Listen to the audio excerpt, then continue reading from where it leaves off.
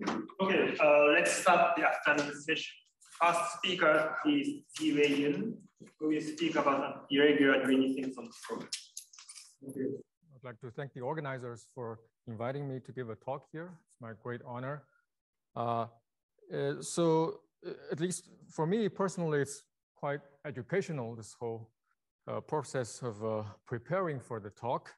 I read some stories about Noether, and before Noether is basically a mathematical notation for me.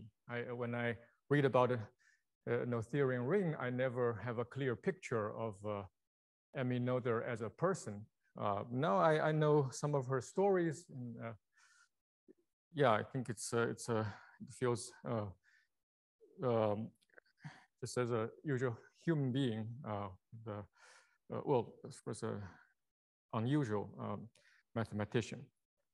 And what I'm going to talk about today is in a similar spirit as the inverse Galois problem, to which Noether made her fundamental contribution. So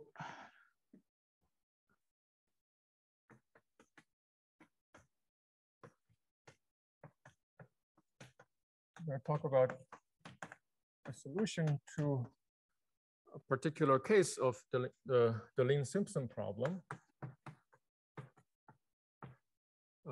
This is joint work with Konstantin Jakob.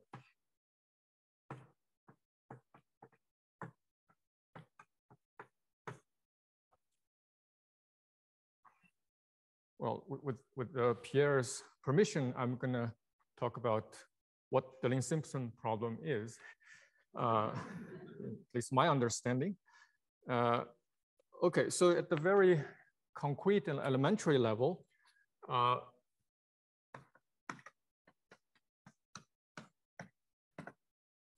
we can think of it as a solving matrix equations. Suppose I have fixed a number of conjugacy classes.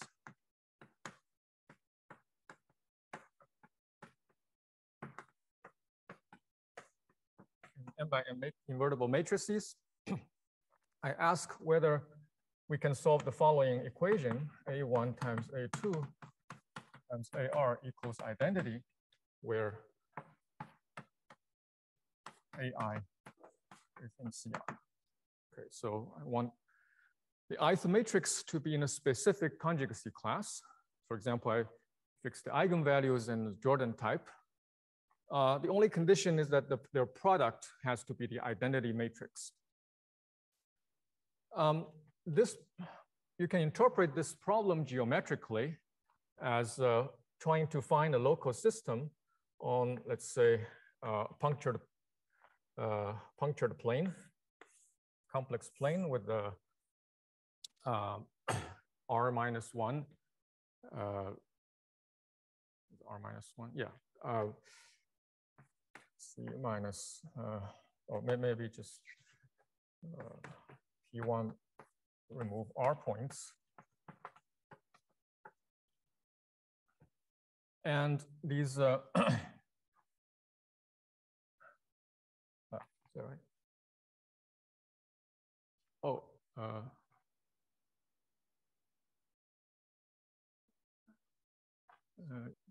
yeah, if R is 2, I want, it's basically just the information of one matrix.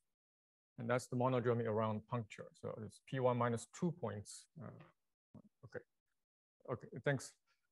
Okay, so yeah, so these CIs prescribed the monodromies up to conjugacy around each puncture, including the puncture at infinity.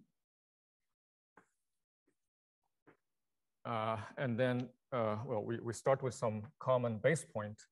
And then this equation is necessary and sufficient condition for the existence of a local system on this P1 minus R points with prescribed local monodromy.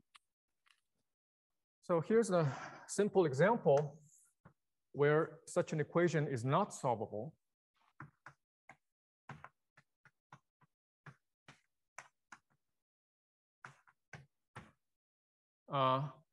let's take C1 to be the conjugacy class of, let's say, 1, 1, something. So semi-simple conjugacy class with 2 eigenvalues equal to 1. C2 contains a similar matrix. Again, it has 2 eigenvalues, 1. And then C3, let's just take any conjugacy class that does not have eigenvalue 1. Then I claim it's impossible to find matrices within these 3 conjugacy classes whose product is equal to 1. Maybe this will be a fun exercise for everybody to think about. What we are interested in today is a variant of this problem with deeper ramification. So this problem can be formulated in terms of vector bundles with connections. So we have this local systems, the Riemann-Hilbert correspondence that gives a bijection between local systems on a Riemann surface.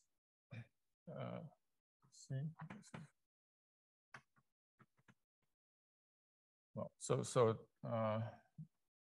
open. Well, by Riemann surface, I mean algebraic curve with several points removed. And on the other hand, we can consider vector bundles with connection on C.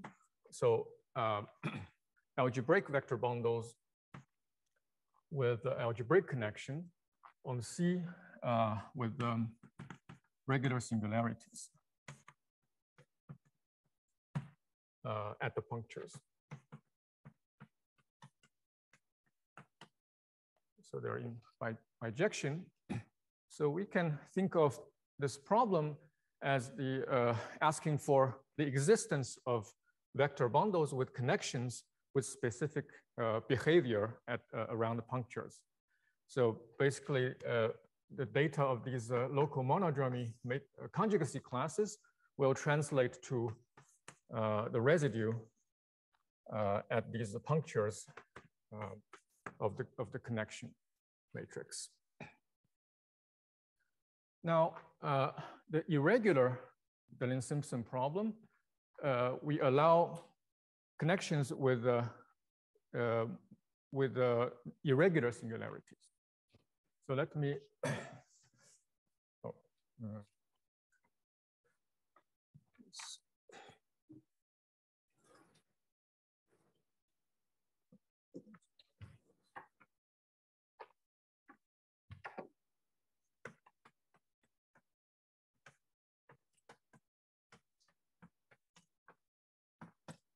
Let me quickly review the notion of irregular connections around the puncture or on a puncture disk.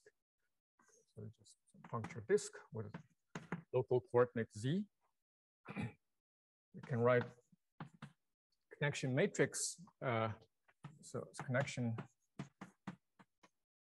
can always be written locally as a connection matrix, AZ. And so let's just recall a regular singularity at z equals 0. It means you can find a local trivialization of your vector bundle such that this AZ does not have a pole. A is holomorphic.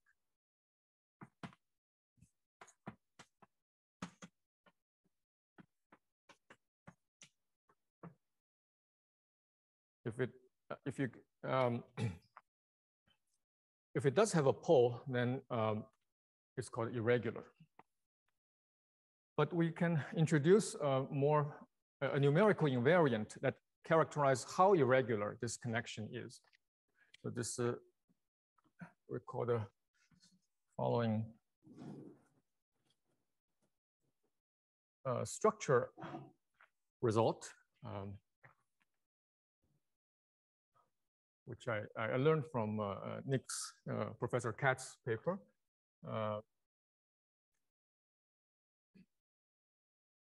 So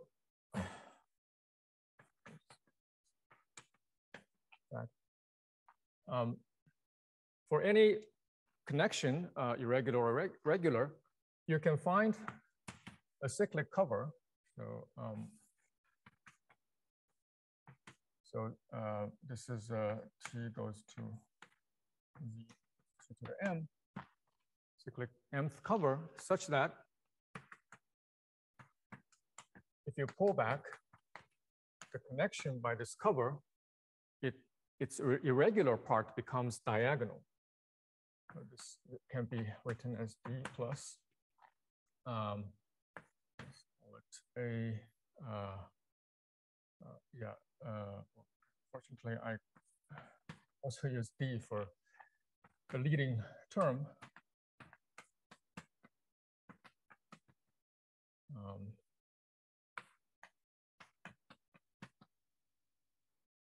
Where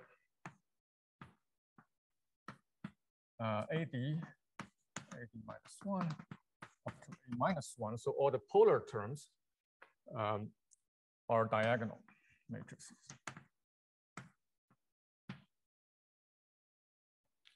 You can simultaneously diagonalize the irregular part of the connection as long as you pass to a certain ramified cover of the formal disk. And the leading order D is called the slope. Well, when AD is non-zero, D is called the slope, or the largest slope of this connection. So we are interested in following kind of connection that we call isoclinic.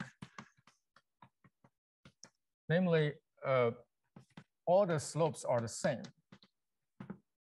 So this refers to connections such that if you make such a base change, the leading term is regular semi-simple.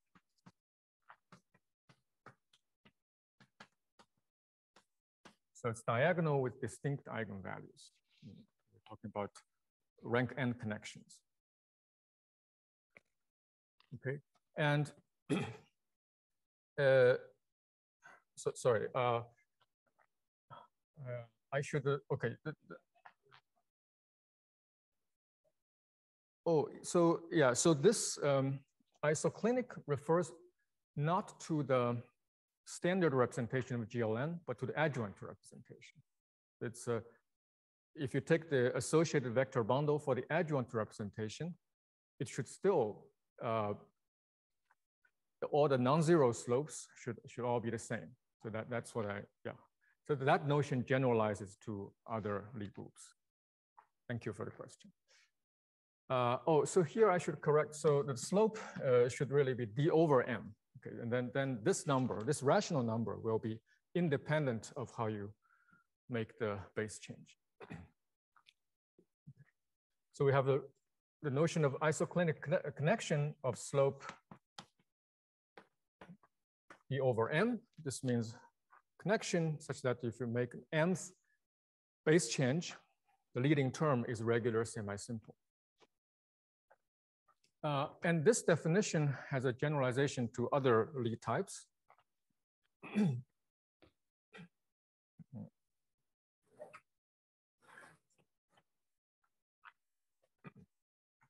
So if instead of GLN, I work with a connected reductive group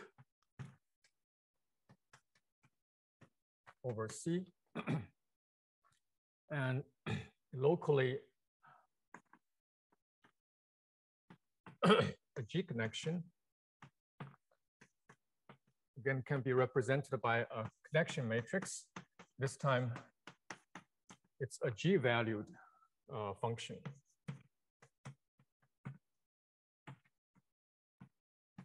Meromorphic function.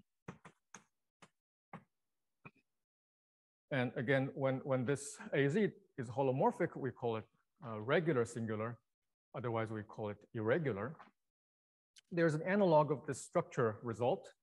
When we pass to a cyclic covering, you can simultaneously put the irregular terms in the connection into a fixed Cartan subalgebra. And then we make the following definition that this connection is called isoclinic of slope d over m. But basically, we just copy that definition. So make a degree m cyclic covering base change. The connection matrix becomes simultaneously all the negative terms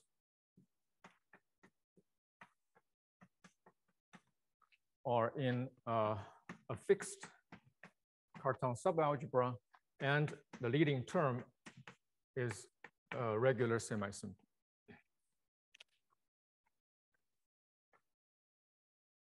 Okay, so now I can formulate exactly what kind of a Deligne Simpson problem we're trying to solve.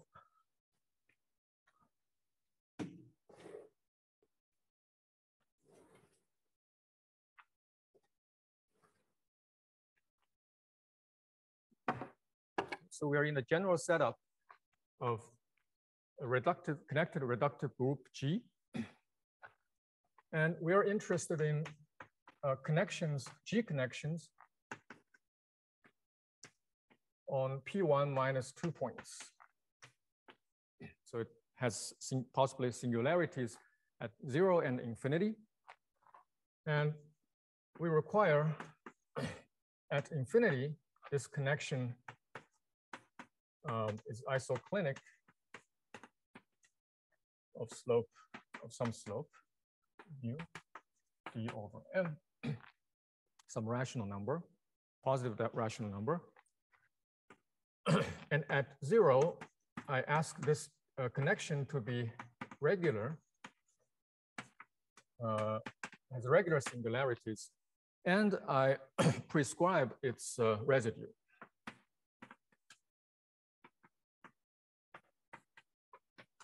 In some adjoint orbit. Okay, so this O is a adjoint orbit. Okay, so I'm interested in such connections, and the question is whether such connection exists if I give you the slope and the adjoint orbit.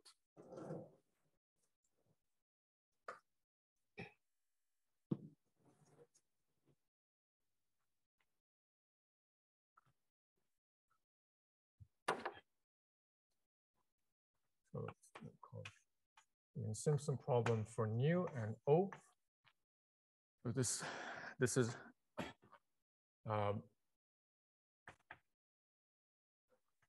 yes or no. If so, yes if such a connection exists.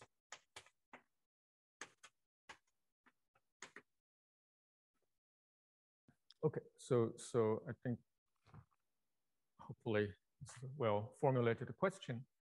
The only input data we have is a positive rational number and an adjoint orbit. Okay, so maybe I'll just give an example, sort of easy cases of this question. It turns out if if the slope is at least 1, then the question always has an affirmative answer. This is always yes for all adjoint orbit O.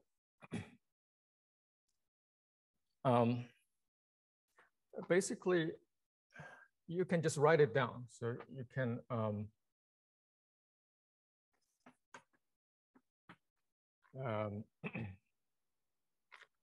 you can start with this connection matrix. So A is a constant matrix in O. It just doesn't involve Z. So this would have the correct, sorry, dz over Z. So this would have the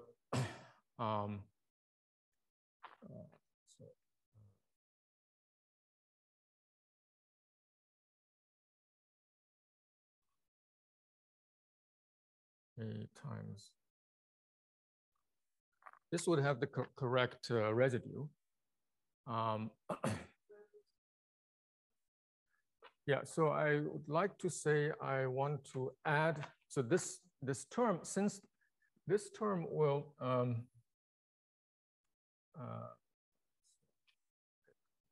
use here easy.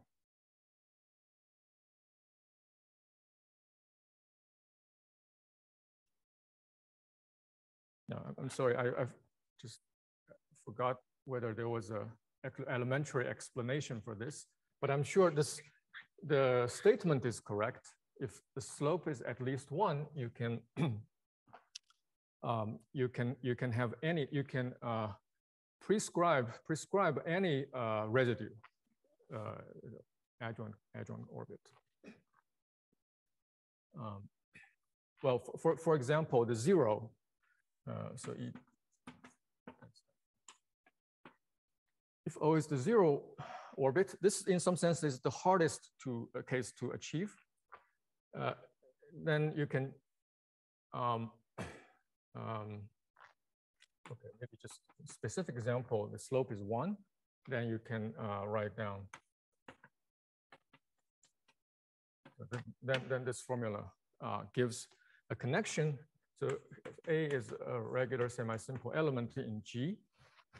At infinity, if you write using local coordinate at infinity, this becomes so if I put zeta is the inverse, this is d zeta over zeta square.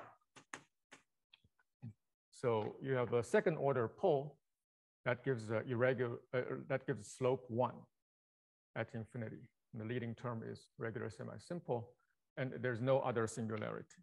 So that's a simplest example of slope 1.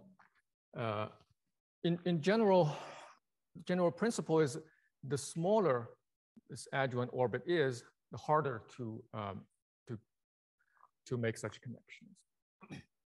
So another extreme is if O is, so all these are not completely obvious facts, but they follow from the main result.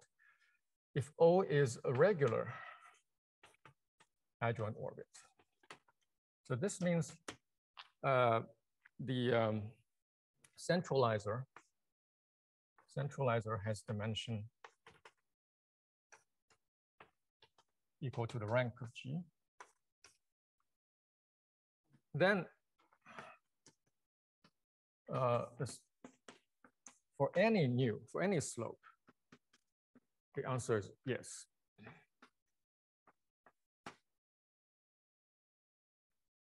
Okay. Yeah. So this O can be regular semi-simple or a regular nilpotent orbit in either case, or something in between, but then it works for any slope. Okay, so let me mention the previous work on this problem, which motivated our work.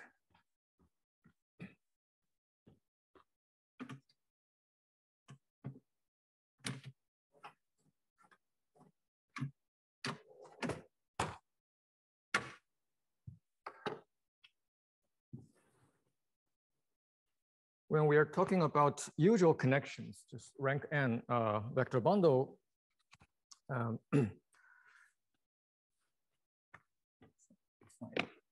a reference.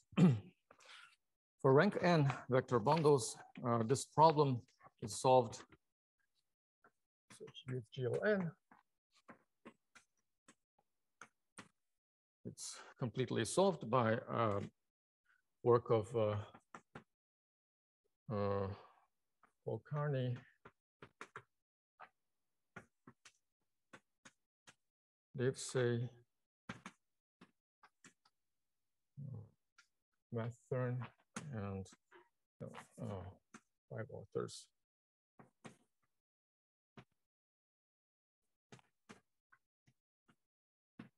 Daniel Sage from a couple of years ago. So our goal is to solve this problem for general G, general slope and adjoint orbit. But maybe let me describe their result, which is a very, it has a very beautiful answer. So first, this slope cannot be arbitrary, regardless of what adjoint orbit that you match at 0. Just look at the existence of local connection. It already puts very strong constraints on the possible slope. So the slope can, in the case of rank n connections, the slope can only be 2 kinds. Either the denominator is exactly n or n minus 1. So in lowest terms, rational numbers, denominator is either n or n minus 1. And so actually, they only consider the first case. But so let me just restrict to that case. So if nu is d over n, d is co-prime to n, what kind of orbit O can we match the other singularity? So O,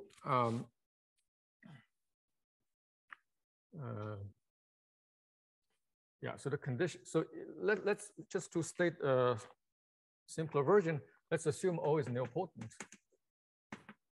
Then the condition for the Deligne Simpson problem to be yes is that if you look at the Jordan type, this is a partition of n recording the Jordan lengths of Jordan blocks of O. And the condition is that lambda has at most d parts.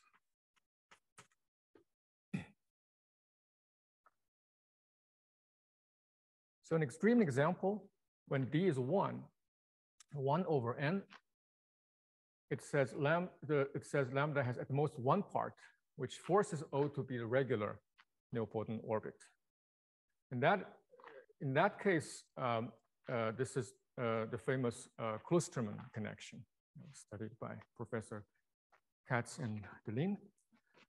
And at the other extreme, if I take d to be bigger than n, then this is an empty condition. So you can put any nilpotent orbit at 0. There will always be a connection with these local behavior. Okay, so this is the kind of result that we try to generalize to other groups. So first, there's this local constraint that the slope cannot be an arbitrary rational number if we are talking about isoclinic connections. So let me say precisely what kind of rational numbers are allowed.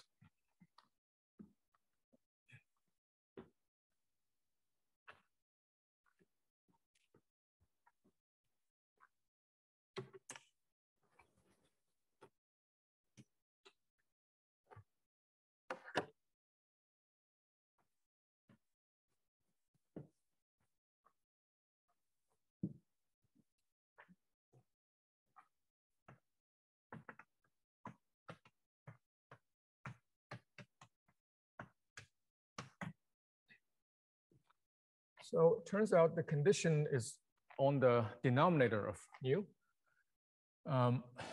So write mu in lowest terms as d over m.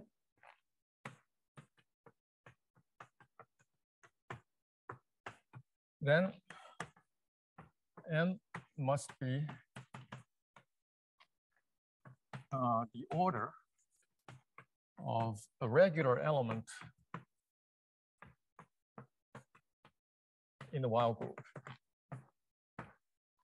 So first, this while group is the while group of G. The notion of a regular element was introduced by Springer. So an element W in W is called regular if, when we look at the standard reflection representation of W on the Cartan, W, small w has an eigenvector that is not lying on any root wall. There exists an eigenvector V in the Cartan for a regular semi-simple element in Cartan for a small w. Okay. So that's the notion of a regular element in the while group. So if we look at while group of type A, namely Sn,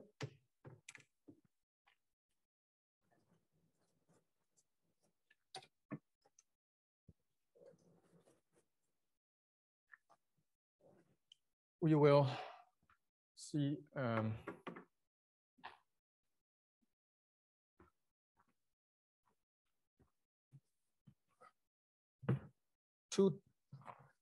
two classes of possible denominators to order m. So example, if the while group is Sn, then only a permutation is regular if and only if, well, either all cycles of W have the same length. Namely, this W is a power of a cyclic permutation of length n. Or almost all cycles have the same length except for a fixed point. Okay, so the first case is a power of cyclic permutation of length n. The second case is a power of cyclic permutation of length n minus 1.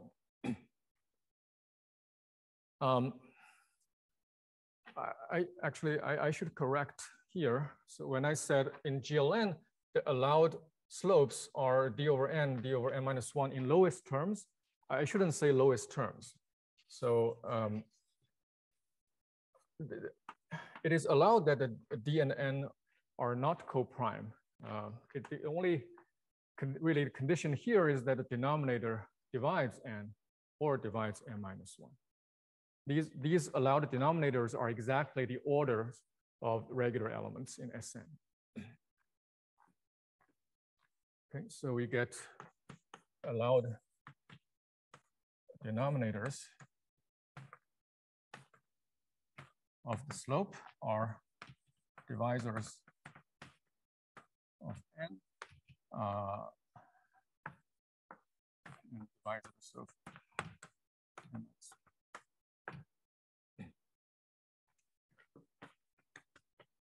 n. At the other extreme, if we look at an exceptional group, for example, E8, there are 12 possibilities of these denominators.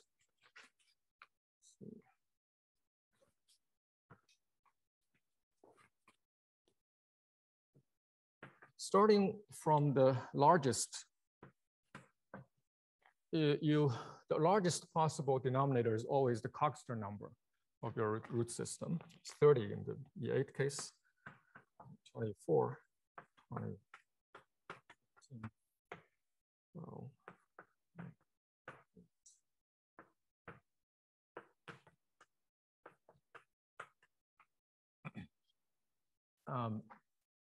so if you have 30, then all divisors of 30 are certainly also in the list. So really the generating elements here are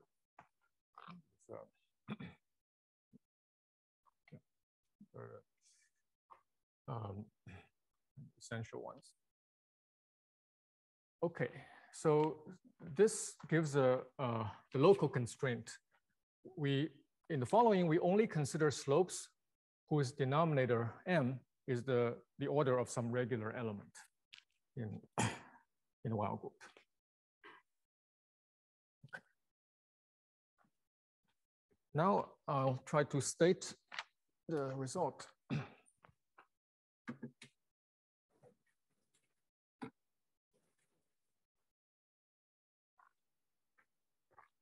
So I'll state three answers to the Deligne Simpson problem in this situation. So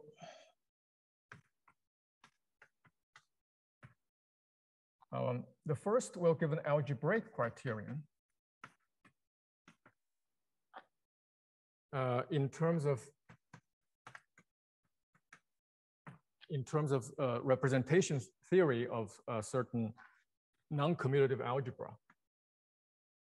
The usefulness of this criterion is that it's there are algorithms to compute them and to effectively decide whether the answer is yes or no.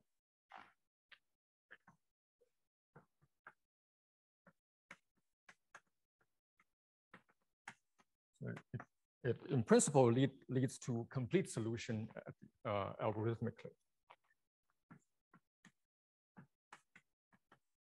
And then I can state a geometric criterion. This will be in terms of cohomology, well, not cohomology, in terms of geometry of certain affine Springer fibers.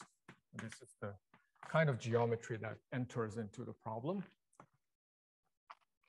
And finally, when G is a classical group, we just solve the problem in the most explicit way. So we give a complete solution in terms of, in the same style of GLN. So given a slope, we give precise conditions on the Jordan types of the adjoint orbit O such that the Deligne Simpson problem has a solution. So these different solutions involve different techniques. So let me first state the algebraic solution.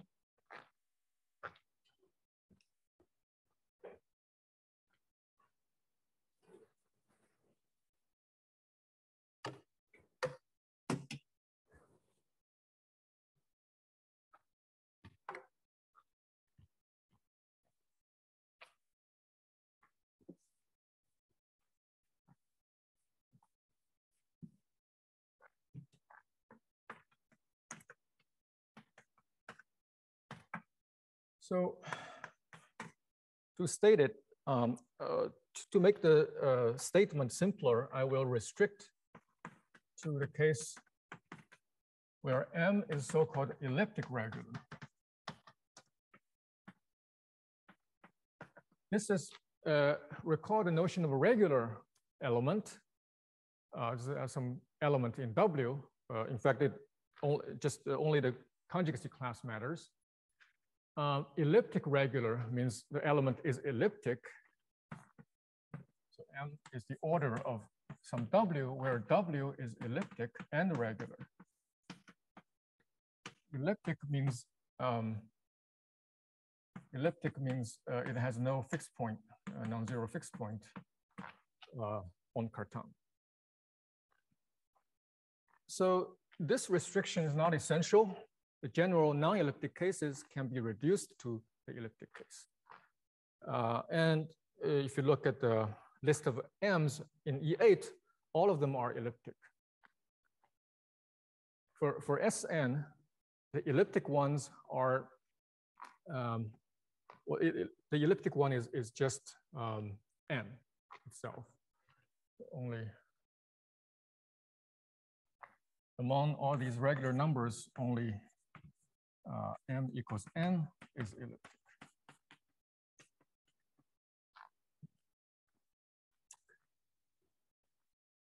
So now I'm going to introduce some non-commutative algebra called rational Cherednik algebra.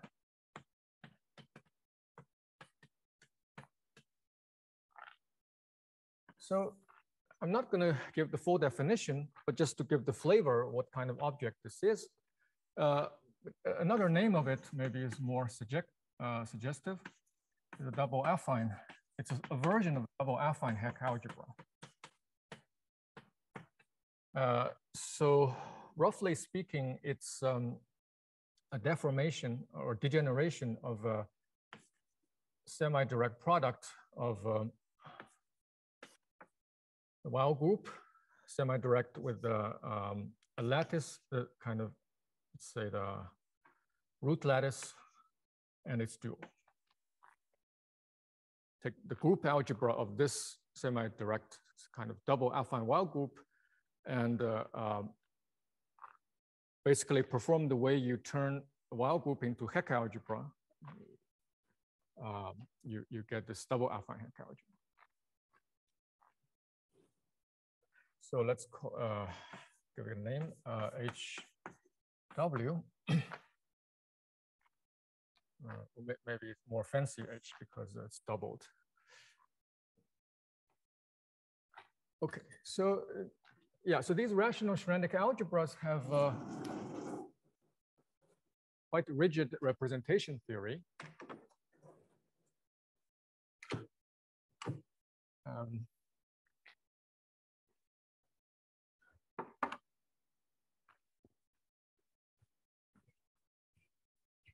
There's its representation theory is similar to is similar to the representations of Lie algebra itself. You can think of this presentation as some kind of triangular decomposition, where these parts correspond to strictly upper and lower triangular matrices, and this is analogous to the Cartan. In particular, there are analogs of Verma modules. There's a particular irreducible module of this rational Cherednik algebra that's usually denoted L nu of Triv. So here, this nu is a rational number.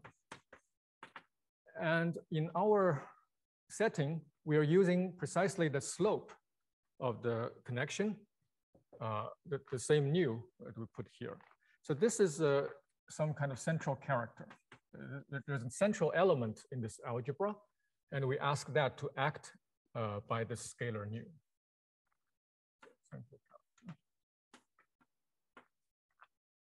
And the bracket Triv is emphasizing that it's kind of highest weight, analog of highest weight. So this simple module is a quotient of an analog of Verma module, which is induced from the upper triangular part of the algebra, the trivial module of the upper triangular part, and then you induce up to the whole thing. So this is the analog of Verma module. So in any case, there's this distinguished simple module of this algebra, and this will be a finite dimensional if and only if denominator of nu is an elliptic regular number. So this is precisely the kind of denominator that we allow.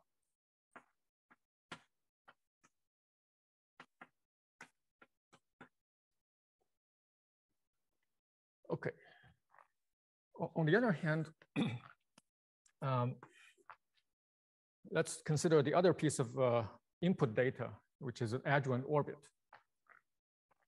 If this adjoint orbit is a nilpotent orbit, I can assign to it, by the Springer correspondence, an irreducible representation of the Weil group.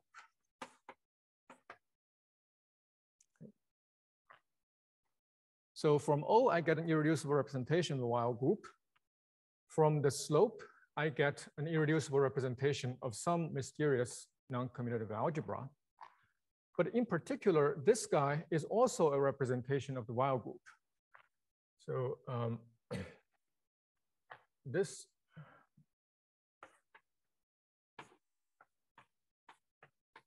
is, I can forget about these complicated extra stuff in this rational Cherednik algebra. Just let the Weil group act. Okay, so now I can state theorem. Again, the assumption is that nu is elliptic. It has elliptic regular denominator, and O is a nilpotent orbit. Then the Deligne Simpson problem has an affirmative solution if and only if we view this irreducible module just as a Weil group module. It contains this E of O.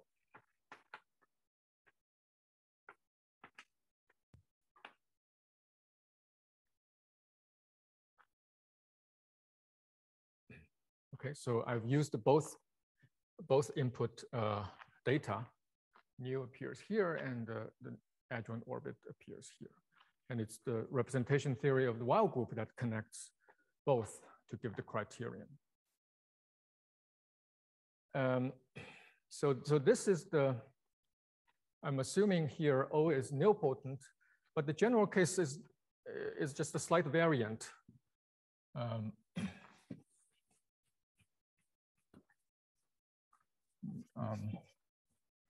Just quickly say general O. There's a very simple procedure to produce a nilpotent orbit out of an arbitrary adjoint orbit. Namely, you let your orbit flow under the scaling action. Just start with any adjoint orbit. I can just scale my elements. It's going to produce a family of adjoint orbits. And I take the closure, then intersect with nilpotent cone. This is going to be a closure of some nilpotent, unique nilpotent orbit. So this procedure, starting from arbitrary adjoint orbit, produces a nilpotent orbit. You start with a regular one, you end up with a regular one. And then you just, in theorem 1, you start with arbitrary adjoint orbit. In the criterion, you only need to replace E of O by E of O nil.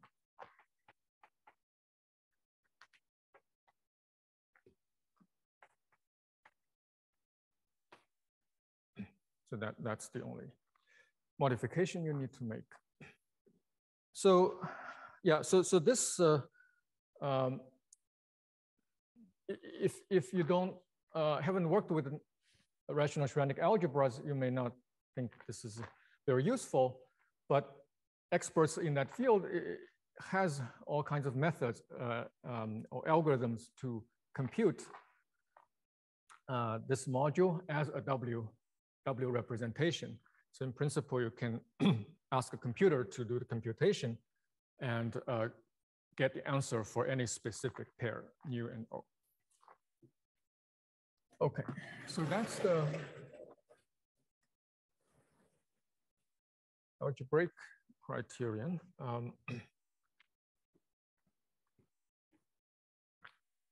Maybe in interest of time, I'll skip the geometric criterion. Hopefully I'll be able to say a few words about it when I describe the proof idea. So let me just jump to theorem about explicit solutions in classical types, or complete solutions, classical types. I mean, the statement is in terms of is in the form of a table. I'm not going to reproduce the table on the board. I'll just give the flavor of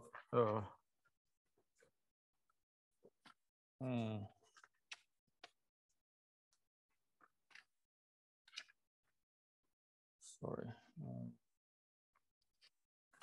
I messed up the order of the paper.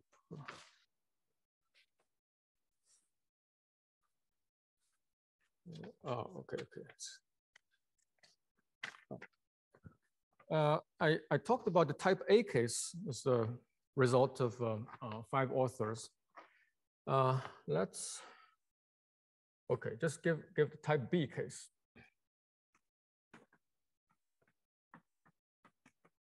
G is SO 2m plus 1. First of all, what are the allowable denominators? So this M condition is the M is a divisor of 2n. Okay. Then the statement, maybe before passing to this case, this general phenomenon is that, sorry, here, for any nu is allowable, there exists a unique nilpotent orbit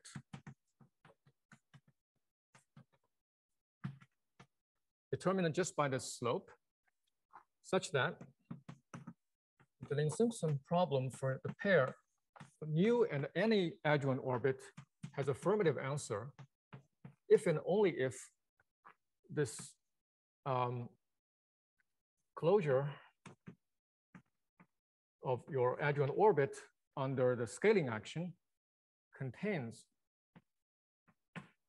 this O nu. So this O nu is precisely the smallest adjoint orbit that you can achieve if you want the Deligne Simpson problem to have an affirmative answer. So there's always a unique minimal nilpotent orbit that makes the answer yes. And the complete solution is just a table of such correspondence, nu going to the orbit O nu. Just to give you the flavor of the answer, if G is SO2m plus 1, then there are 3 cases.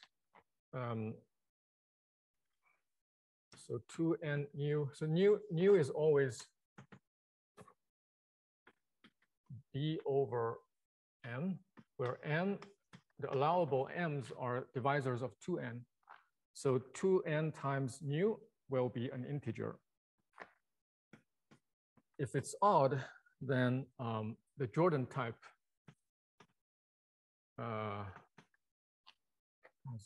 Jordan type has I call it lambda 2n plus 1 2n nu. Okay, so this is a partition of 2n plus 1 with 2n nu parts. And this is the unique partition with that many parts that's most balanced. So the size of the parts differ by at most 1. This is the most balanced.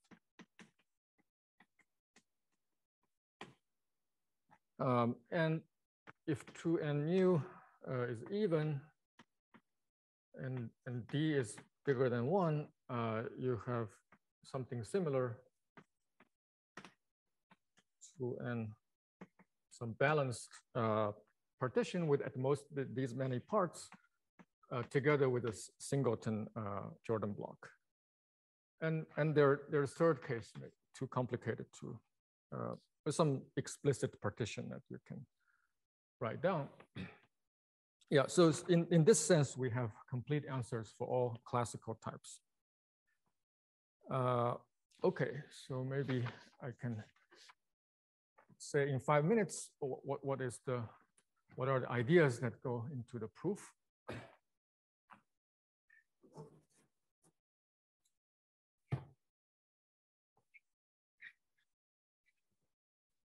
Especially how affine Springer fiber enter into the picture. So roughly speaking, we consider the moduli space.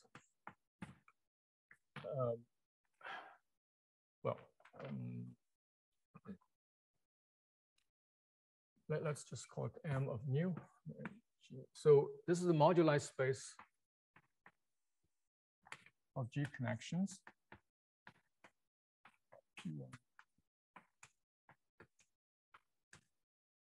With the condition that the same conditions that we impose at 0 and infinity, isoclinic of slope nu at infinity.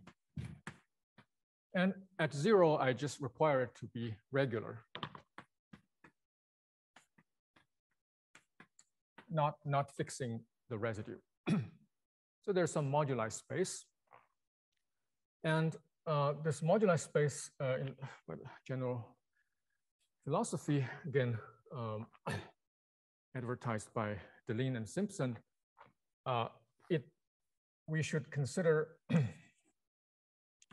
family of moduli spaces over A1,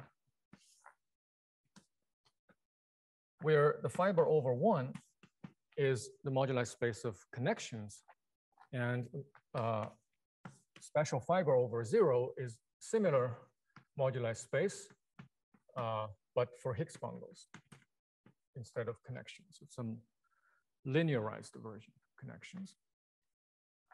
And the geometry of this moduli space is better understood. In particular, this space contains a certain affine Springer fiber. In fact, what's more relevant for us is that there is a C star action everywhere in the diagram. So on the base, there's a C star action. It contracts every fiber to the central fiber. Moreover, within the central fiber, the whole thing contracts to a smaller part of it, which is isomorphic to an affine Springer fiber. So the Deligne Simpson problem is about the existence of a point here with a specific residue. So there's another residue map that goes to adjoint quotient G mod G. And nice thing about the situation is this map is smooth. And just using some elementary algebraic geometry of the situation, there exists a point with prescribed residue if and only if, after taking the limit, you can find a point in this affine Springer fiber with a property that reflects that it came from a certain prescribed residue. So here there's some structure analogous to taking the residue, and the condition is that residue in this limit on the affine Springer fiber has to lie in the closure of the original residue. Yeah. So at least hopefully gives you a flavor of how this kind of geometry enter into the proof. And now, in my thesis, I studied the relation. So I connected affine Springer fibers with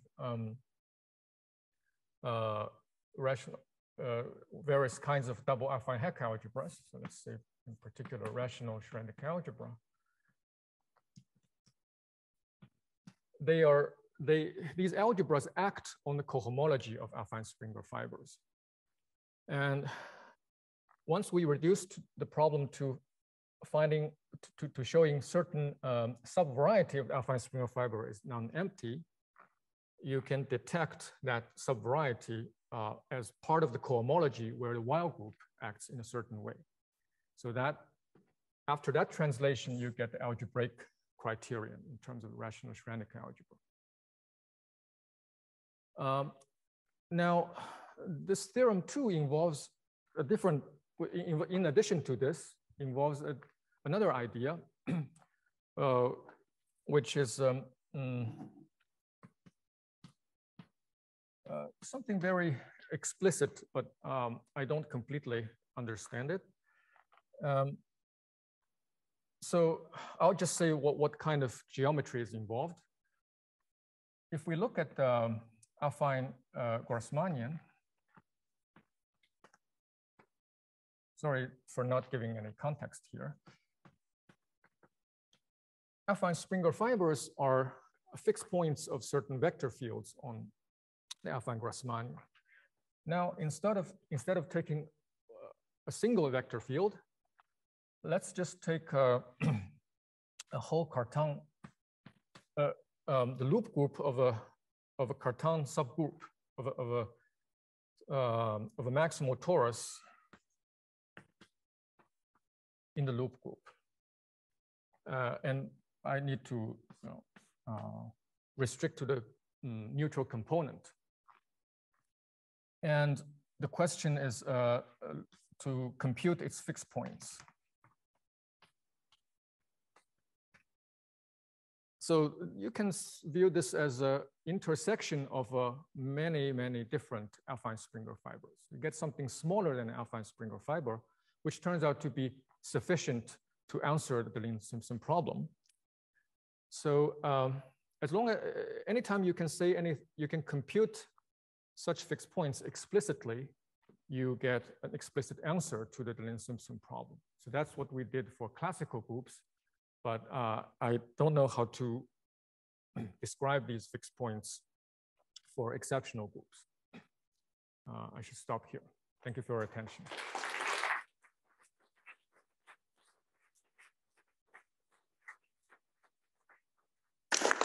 Questions? Are any of these connections rigid? Okay, that's a very interesting question. Yeah, so in the end of the paper, we give a list of potential pairs, nu and O, that make rigid connections. Not all of them are, not all such pairs have affirmative answer. So if the answer is yes, then that pair will give rigid connection. And we have a list, so we'll give an upper bound of the set of rigid connections of that type. I just had a look at your manuscript, at your preprint.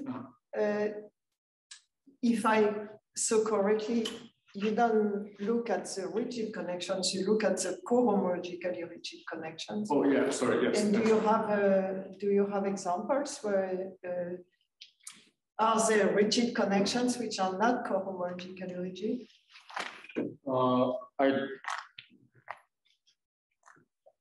I don't have any, no, I haven't, I have some candidate example. It doesn't come from this work, but I'm not sure. So it's a candidate. I haven't proved that either way. From automorphic point of view, it produces more than one automorphic form. So I suspect it may be not physically rigid. But no, I don't know. That would be very nice to know. Yeah. Okay. Yeah. So we can. Yeah. Thank you.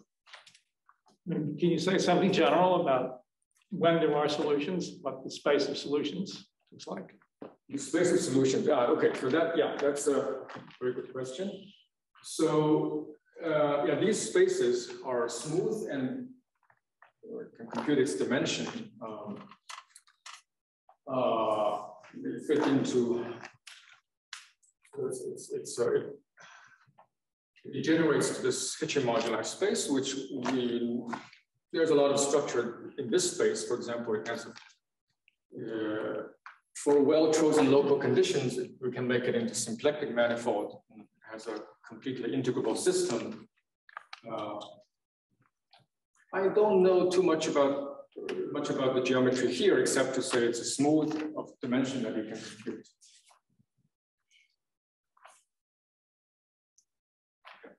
I think the orders of like regular elliptic elements, they're also exactly like the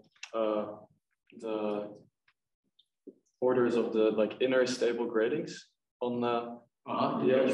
Yes. I was wondering if you know if there's any connection between your work and sort of. Yeah. So they. I mean. Right. So just to give some context, grading. If you have a cyclic grading on the algebra, there's a notion of a stable grading where degree 1 part contains a regular semi-simple element in the algebra. And the classification of those stable gradings is essentially the same as classification of regular elements in the while group. And if you look at the proof why the possible slopes must have denominator equal to a regular number, essentially we are kind of making this transition between graded algebra and well elements. So yeah, it's kind of embedded in the argument. Can I ask? So in the work of Katz, he proves that all rigid connections, the P1 has a number of points, regular, singular, are coming from geometry. So now, of course, we cannot raise exactly the same question in your context, because we would have to say what coming from geometry means, because you have irregular singularities, but nonetheless, one can say something. And did you think in that direction with you have a structure theorem of this kind where everything comes from rank 1 and by some natural algebraic operations? So, right, so in the classification of rigid local system, for GLN rigid local systems, it's using not just GLN, but all the GL. Exactly. We don't have such structure for general G, but in this situation, I believe one can, if the pair mu and O is rigid, then one should be able to produce that rigid connection starting from the automorphic input. So similar as my work with Heinlock, because actually these spaces, although we should think of them as on the dual side of the Langlands correspondence, there's a similar space, for example, this one, on the automorphic side, that's roughly speaking a cotangent bundle to bond G with some level structure. And in the rigid case, that cotangent bundle just reduces to a point. And one should be able to write down an automorphic sheaf and then apply Hecker operators to get the irregular connection. Yes, thank you. And some technical question, but I'm reading around here. This might be completely off track.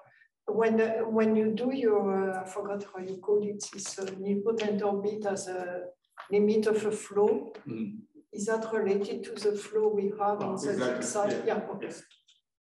So it's a Simpson construction. Yes. Yeah. Okay, thank you.